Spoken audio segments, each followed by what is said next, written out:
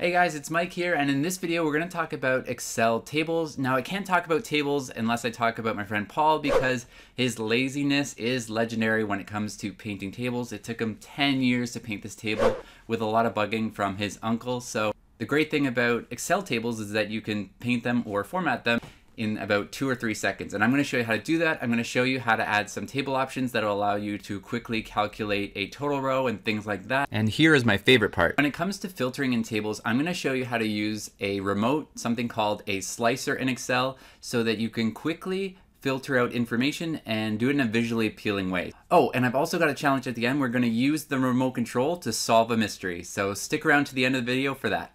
So unlike my buddy Paul, we can quickly highlight this range, turn it into a table and add some color to it really quickly, and it won't take us 10 years to do it. So here's how we do it. This is the quickest way that I know how to turn this range into a table. We're going to select the range first and then press Control T, a little shortcut on your keyboard. Control T, it'll say, does my table have headers? And we set it up so it does. If yours didn't, you could just uncheck this, but I'm gonna press OK.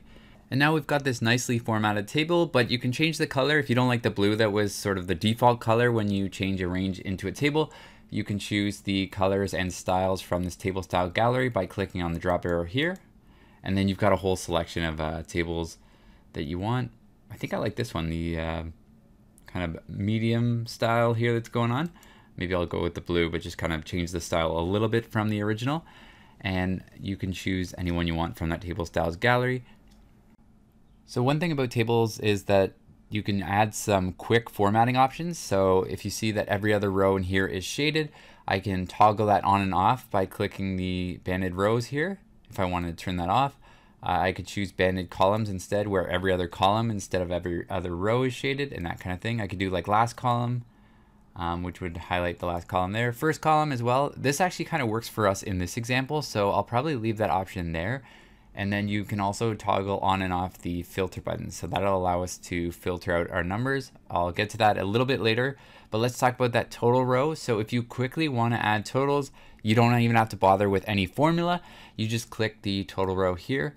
So as I was saying, this row has these invisible drop arrows, and you can choose any formula to put in the cell. Let's say I want to get the sum in this column. So I'll just get the sum here, the total. And then maybe in this column I want to do the average, and this one I want to count how many entries are in that column. So you can do a number of formulas just quick and easy with this drop arrow that they put in every cell in this row.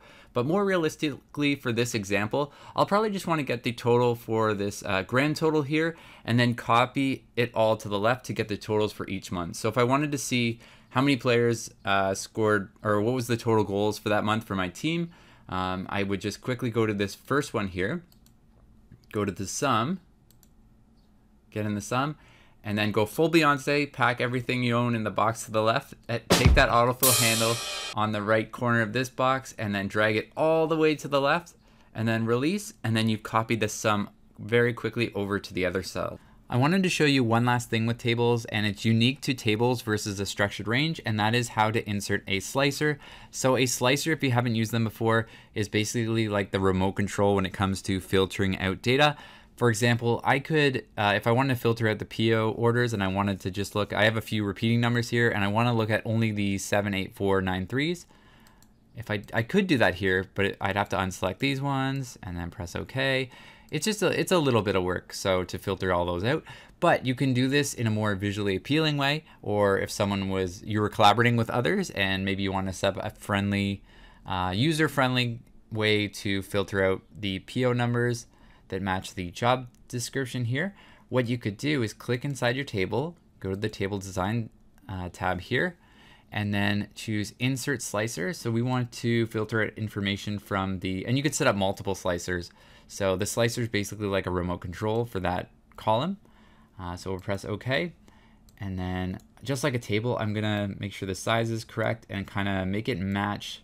I see a little table and I want to paint it black. Okay. So now if I want to select a certain PO number, I could just click here and it would filter out all of the other ones and not include that one. I could hold down the control key on my keyboard and select multiple ones too, and then release the control key, and I've selected these two and not the other two.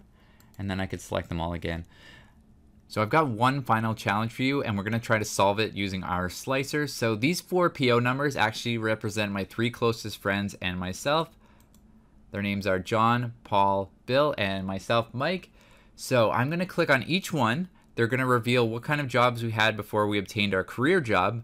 If you were paying attention to last week's video, you should be able to tell me which number is me based on the job descriptions that are listed. So am I 78930 with these jobs?